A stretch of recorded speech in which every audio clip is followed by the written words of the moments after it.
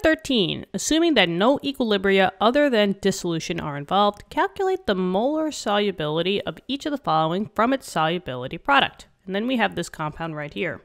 So we have to find the molar solubility of KHC4H4O6 from its solubility product. And remember, a solubility product is just a KSP.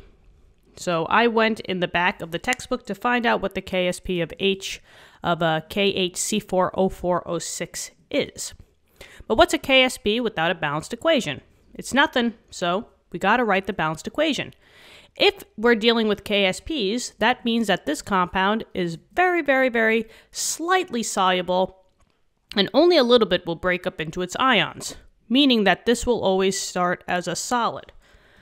So we have KHC4H4O6, and that's a solid. And this will come to equilibrium because we're talking about K values, and we just have to know where the break is. Well, the break would be between the metal and then the non-metal acid, right? So it's between the K and then the rest of the other stuff. So we have K plus the HC4H4O6. Now, we need to have charges in the upper right-hand corner. Well, K, potassium, is in group 1, right? And group 1 metals are always a +1 charge. And if I only had one K and one of these, and if this is a plus charge, +1, this whole thing has to be a -1 to balance it out, right? Because the overall charge of the compound was 0. There was no charge in the upper right-hand corner. And since we have charges now, we know that that's going to be aqueous.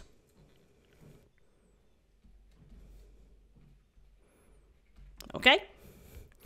So what I'm going to do is I'm just going to put this over here for now. But now we're going to basically use this equation. And by the way, it is balanced, right?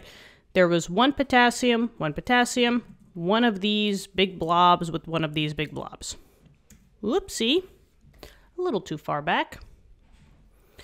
So we're going to use the balanced equation to write out the general KSP formula for this equation.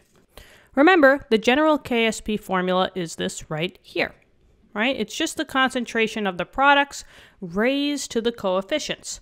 We don't care about the reactants because the reactants are always going to be solids starting off when you have a KSP. And solids are not allowed in the KSP formula. So in this case, we have KSP equals the concentration of the K +1 times the concentration of the HC4H4O6 -1. And just be careful, we have to raise them to the coefficients. But in this case, I had only one potassium and one of the other things because there was no coefficient in front, right? So we could put raised to the first for both, but anything raised to the first is itself. Now, we know the KSP value. The KSP is 3 times 10 to the -4th. But the thing is, do we know what these concentrations are? Well, not at the moment. That's why we're going to put them as a variable. That's when we go back to the balanced equation. And you label your variable. We love to use x, so I'm just going to put x, right? And it just has to match with the coefficient. But since this one is just a 1, it would be 1x, but 1 times x is just x. And since it's a 1-to-1 relationship, right, whatever this variable is, this one has to be the same. And it would still be, 1x, but that's the same as x. So we're going to use these two to plug in for our concentrations and solve. So let's go for it. 3 times 10 to the -4th equals, we have x times x, but x times x, I have two x's, so I could just say that this is x squared. Solve for x, I'm going to take the square root, that's the inverse of squaring, and the 2 cancels out, and now we just have x equal to, calculus out. This is great, you only got to do one piece of math here. 3 times 10 to the -4th. And I don't know, maybe I'll give 2 sig figs, right? 0.017. And this is in molarity. Now, whenever they ask for the molar solubility, just know that the molar solubility is always of the beginning compound. They want to know what that molar solubility of KHC4H4O6 is, not the ions. But just know that for every KSP equation, you're always going to have one of your initial compound.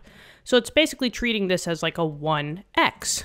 So the x answer that you always get is always going to be the molar solubility. So in this case, we have 0.017 molarity of KC4H4O6. And that is the final answer, everyone. Whoop, whoop. What'd you think? I really hope this helped. Let me know in the comments. Subscribe to the channel if you want to help us out. Thank you so much for that, and I will be helping you in further lessons. Okay, bye-bye.